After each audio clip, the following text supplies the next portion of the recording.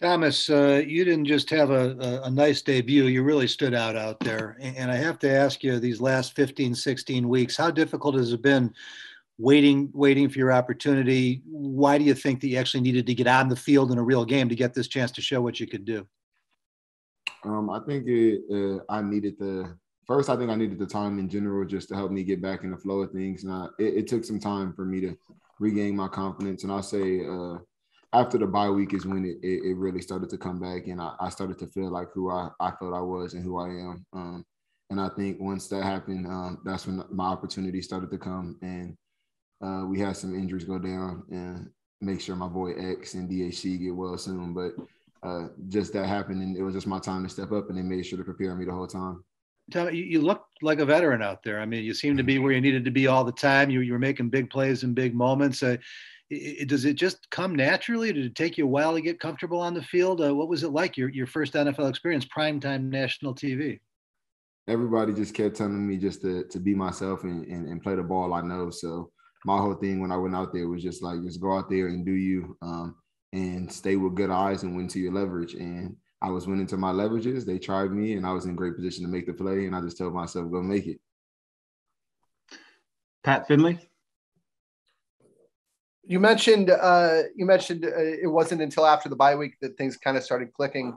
Were you doubting yourself? And what's it like to have self-doubt, especially at the highest level in the world?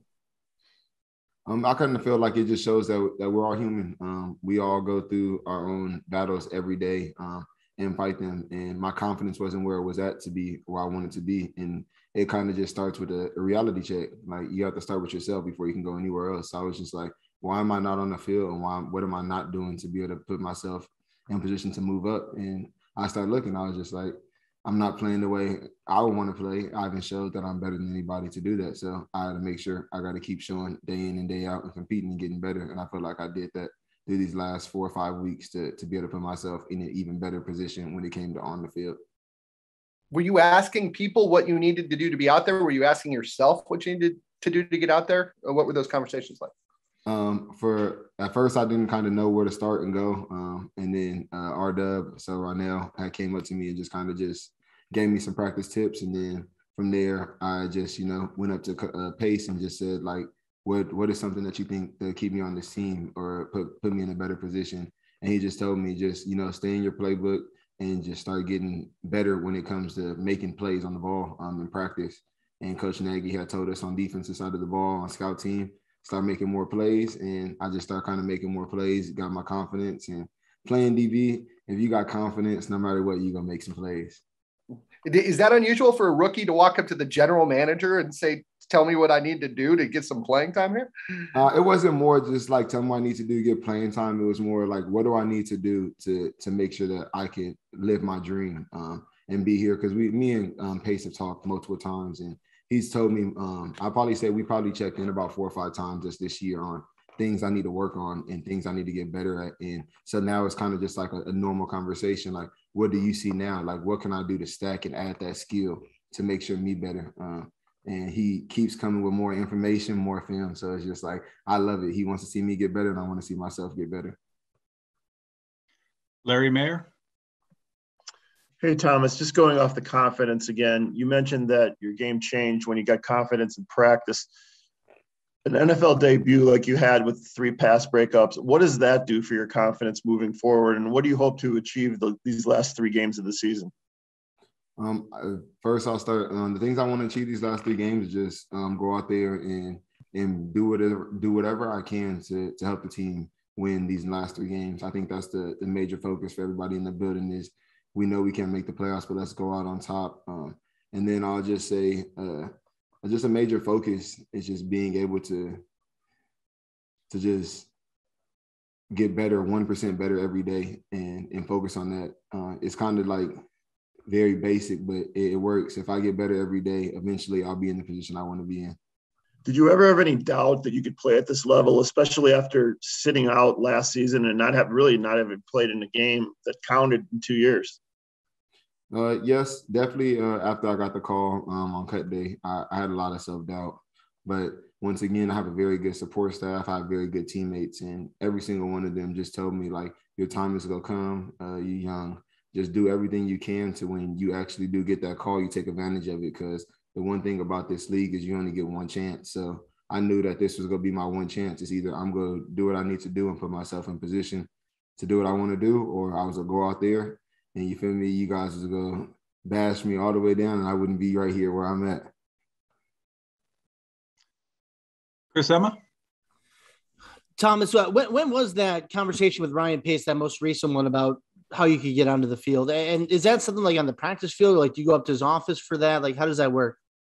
The first time it was on the field, and then we ended up going up to the office the next day. And then after that, it would just kind of just be on the field, and he'll send me a text message to be like, oh, I put this in your folder to watch and stuff like that. But it's just a simple conversation of just going up to him like, what do you think I could work on now? And at first it just started with on the field, and it was just like, all right, now show your coaches that, you feel me, you know the defense and that they can be confident in you if you get your opportunity. And just basically just making sure whenever you get your opportunity, everybody in the building feels confident that you go out there and make plays. The confidence from you is obvious. It's clear, but like, where's your belief in terms of long-term that you can be a starting cornerback in this league? I've always believed that I could be a starting cornerback, but I also believe that I'm the best cornerback. I have a lot to prove and I have a lot to do, but that's kind of the mindset. I don't train and I don't do anything to be average or to be mediocre. I want to be the best as I can possibly do. And it's a high standard that I have to set for myself, but you feel me? If I shoot for the stars, I might land on the moon. All right, we got time for a couple more quick. Dion Miller. Thomas, how can you sum up your emotions just of the last 48 hours? I mean, you get a shot and you turn it into a spot on the active roster. Like, how good does that feel for you?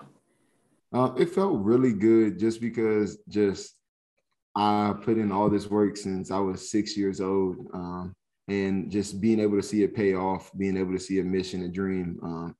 I remember me as a 6-year-old just telling my dad, this is what I want, and him making sure to put me in position to do it. It just felt good to be able to say I put myself in position to have the opportunity a lot of people dreamed of that they didn't even get to that point. And last one, Dan. Thomas, given how little game action you've had over the last 2 years because of last year and then just some limited preseason action, can you just kind of describe the juice of Monday for you, whether that's in the afternoon all the way up through the time you left Soldier Field? So I'll say my juice has started because at first I was nervous. I didn't really even tell anybody. I barely told my sister, and then and she was actually there with me. She was at the house. And I'll say it probably started. Then I told my dad, and he was just excited. And I'm just like, Dad, don't tell anybody, because he'll tell everybody. You feel me? Go around and tell the whole world. So I was like, Dad, don't tell anybody. And then he got excited. Then he told my mom, and I was like, you know what? I'm Thomas Graham. And it kind of just from that point on, just the confidence and juice is just you get the chance to play on Monday Night Football in front of the whole nation. Tell all your friends, tell everybody. At the end of the day, they go see it whether I tell them or not. So might as well just tell them and then go out there with the confidence that I always had.